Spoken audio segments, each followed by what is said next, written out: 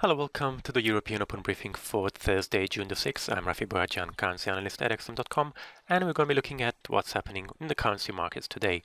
So we do have relative stability in Forex markets this morning. We saw not much reaction to yesterday's minutes by the Fed of their June policy meeting. The dollar is relatively steady, just above the 113 level. We did see a bit of a drop in US yields yesterday after the minutes did show some split within the FOMC participants. In other currencies, the Australian dollar has managed to rebound from yesterday's one-week lows following stronger than expected trade data out of Australia. The euro and the pound are also steady, although the pound is being weighed by weak PMI releases we saw this week for the UK, though the euro, despite stronger Eurozone PMIs, didn't really benefit much from the data.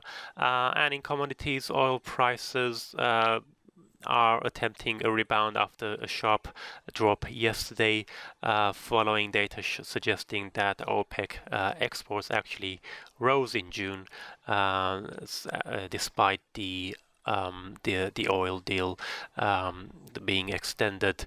But let's begin with the dollar-yen pair. We can see the dollar-yen has been ranging this week, currently at 113.20. The FOMC minutes yesterday showed that there was a bit of a split. Some participants were worried about the downside risk to inflation given the recent soft data on various inflation indicators, while other participants were more concerned about the potential upside risk given the very low unemployment rate currently in the US. There was also differing opinions on the balance sheet plan. Some wanted that to start as early as August, while others said that the Fed should wait till later in the year. And also there seems to be some disagreement on whether or not the Fed should slow down its rate increases once it starts its balance sheet reduction, with some members saying that such a move would be warranted, while others said that the rate hike plan shouldn't really be tied together with the balance sheet reduction plan.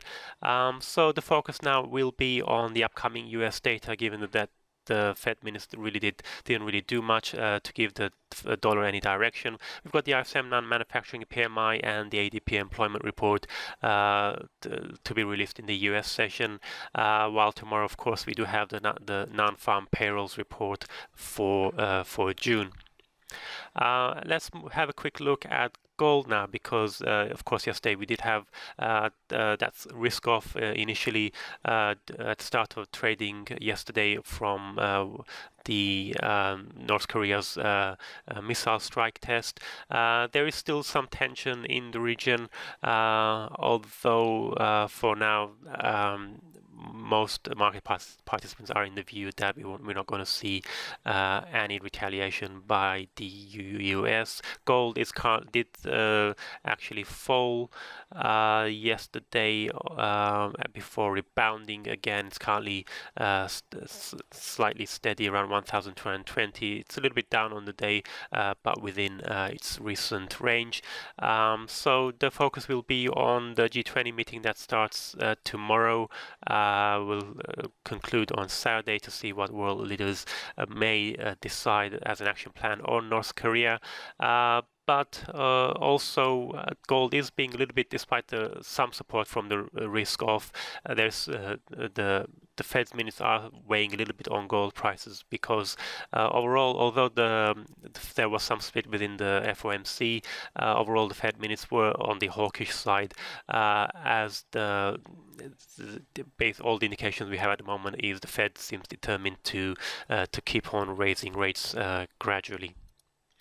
Let's move on to the Australian dollar. We can see the Aussie dipped sharply yesterday from the we did have the RBA minutes on Tuesday. where the RBA was not as confident as it was on the growth outlook as it had been in the prior meeting.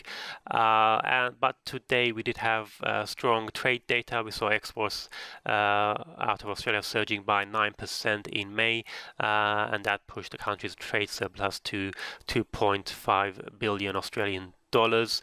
It has lifted the Aussie from 1 week low of 0.7567 to around 0.76 against the US dollar this morning. Moving on to European currencies, the euro and the pound, you can see they've pretty much been moving alongside each other. The euro is currently steady around 1.1350, while the pound is around 1.2930. The euro didn't really benefit much from the upward revision to the final reading of the June PMIs. We did have some dovish comments by ECB's chief economist Peter Pright on Tuesday. That somewhat has been weighing on the euro. The pound, on the other hand, is being pressured a little bit by the weak PMI readings we had this week. All three, the manufacturing, construction, and services PMIs, came in below expectations and were down on the prior month. This has raised fresh questions about the health of the UK economy, just as when Bank of England policymakers are thinking about raising rates later this year. So despite the hawkish tone by the Bank of England, there's a lot of doubts about whether or not the Bank of England will be in a position to raise rates later this year. Let's talk about oil now, because yesterday oil prices did fall sharply in several stages. In fact, early in the day we did have that data showing that OPEC exports actually rose in June, and this was mainly because Libya and Nigeria, which are OPEC members but exempt from the output deal, they have been raising their shipments, and this has been offsetting the cuts being done by the other members. We saw oil falling as low as around 44.50 for US crude. It was down over around 5.5% at the low point, but it managed to close down a little bit better at down 3% on the day. It's currently trading at around $45.68 per barrel. It was helped by the API inventory numbers we had yesterday out of the US, which showed US crude stocks declined by 5.8 million barrels versus expectations of a drop of 2.3 million barrels. Gasoline stocks were also down, dropping by more than expected, so that did help oil prices rebound this morning. We can see US crude is currently up 1% on the day. Let's have a look at today's calendar. It's going to be quite a busy day today.